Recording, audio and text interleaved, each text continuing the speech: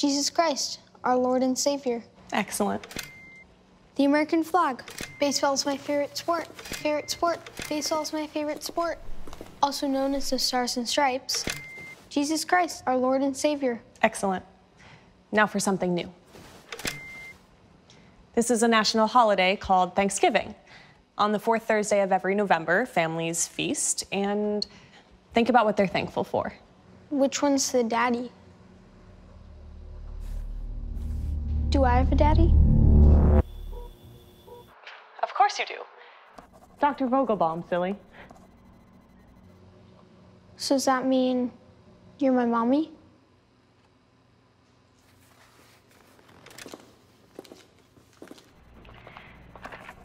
Sure. I can be your mommy. So you love me? I do. And you'll always take care of me? Always.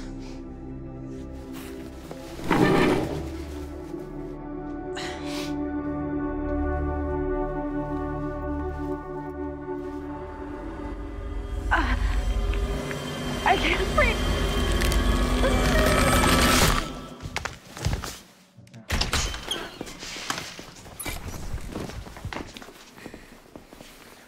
It's okay.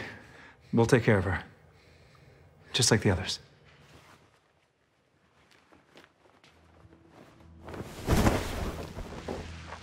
Today we had another incident. But this time the subject was not driven by anger, but by something else altogether. I told Dr. Vogelbaum that the subject was obviously suffering from isolation-induced depression, but he didn't respond. He just told me to find another tutor.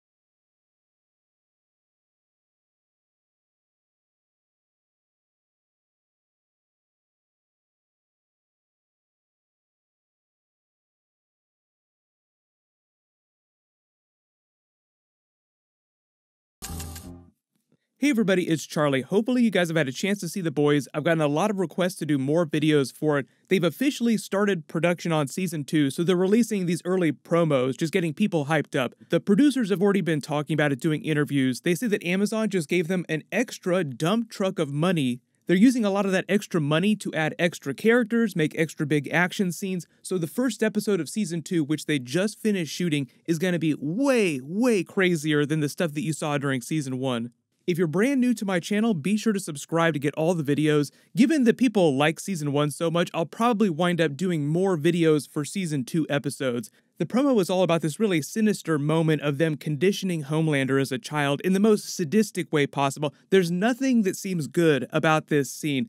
Who could have guessed things would have gone completely off the rails with him? But here's my top 10 predictions for season 2, just based on the stuff that they set up at the end of the series, hanging plot threads, and some stuff that they've already changed from the comics and what the producers have said. So number 10, what's going to happen between Butcher, Homelander, Butcher's wife who's been missing for the last 8 years, and Homelander's son, the new Superboy of the series?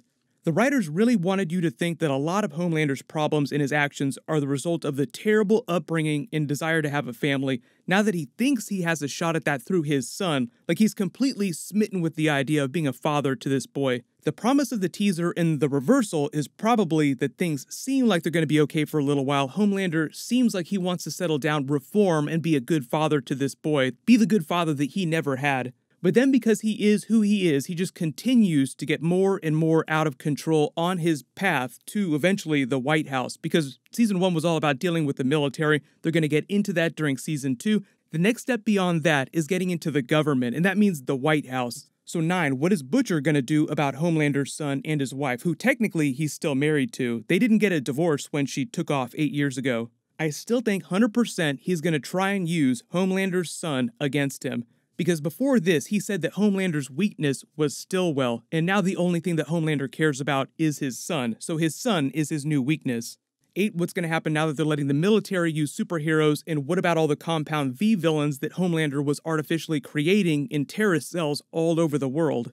General arc of most series like this is that the real villains kind of eat themselves alive through internal conflicts, undoing themselves after they go totally off the rails in a very public way. Butcher's whole mission is either to get Homelander to stand trial or at least get the public to realize how terrible a person he is, so I think he's going to try and take advantage of Homelander going continually off the rails and push him into a situation where he reveals his true self to the public. 7. What about the female of the species? She's supposed to be one of the most powerful characters on the series next to Queen Maeve and Homelander. Frenchie's helping bring her humanity out. That's just going to continue. She's meant to be sort of a juxtaposition with Homelander, showing you that, yes, superheroes who are animals can be really good people. Like, they're turning her from an animal into a normal person, while Homelander is a nice person seemingly turning into an animal. 6. What's going on with Starlight and Huey now? So it seems like they're in a full-blown relationship going into season 2, and she's going to continue to inform for the boys, maybe also try to turn Queen Maeve, because she clearly hates what's going on with the Seven. She doesn't like Homelander, but everyone is terrified of him. So that's why you haven't seen her go against him in a really physical way yet, just because she knows that she couldn't win against him in a one-on-one fight. 5. What's going to happen to the Deep? They kind of kicked him out of the Seven. Like, they basically told him they were benching him at the end of the season, which is why he was so pissed off. But the joke of the series is that most of the time when they need to save someone and they need a superhero, it doesn't involve water. So his powers, for the most part, are virtually useless in a lot of the things that they do.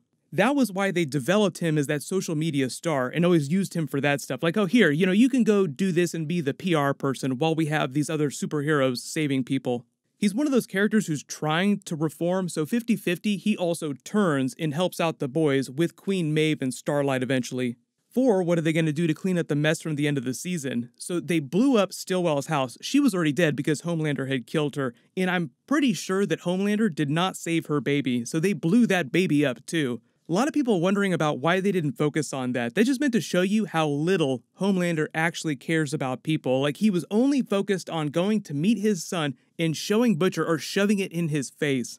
3, like I said, they're going to do the hero-gasm eventually, but might not happen till season 3. In the comics, what they used that for was it was Butcher's team of the boys infiltrating a hero-gasm to learn more about Vought's secret long-term plans to try and infiltrate the White House. Short-term right now is heroes infiltrating the military. Next step is the White House and the government. 2, what's going on with Black Noir, and have they changed him significantly from the comics? Because the female of the species was able to cut him, but she's supposed to be super powerful too, so it is possible that she could cut him. But a lot of people are thinking, and I'm thinking it's correct, that they've changed who he is from the comic book version of the character. It's meant to be this big twist that you don't find out about till really later, and I think that they've swerved on that in favor of what's going on with Homelander and his son, this new Superboy, because the comic book version of this kind of moment here was very, very different. What happened is that Butcher's wife really did die, but she died giving birth to the baby in their room. It just grew super fast, killed her during the birth, then Butcher killed the baby, and that was the end of it. So with this moment here, we're completely in new territory from the comic book, and I think they'll use a lot of this in the way they end the series in whatever last season they wind up doing. But number 1, how many more seasons are they going to give it? Right now, expectation is 4 to 5 seasons with the amount of money they're spending. Seth Rogen actually joked, with the amount of money they're spending, they have to renew us so that they can make their money back. Really happy with what they did with season 1. It was a great parody of the Justice League and the DC characters, obviously Homelander being like the darkest timeline Injustice version of Superman that you want to think about. Probably even darker than Injustice Superman, but the TV show pulls way back on how graphic the comic book gets. I'm only expecting 8 episodes from season 2. There's not that much comic book material for them to go on. They could expand on a lot of moments, which is probably what they'll have to do in later seasons. But it sounds like it's going to be awesome, so just post all your theories about season 2 in the comments, and let me know if you want me to do more videos for the boys. There's a couple other big videos that I'm working on. While you guys wait for me to post that, click here for my Boys Season 1 video, and click here for my Black Panther 2 teaser video. Thank you so much for watching. Everybody stay awesome. I'll see you guys tonight.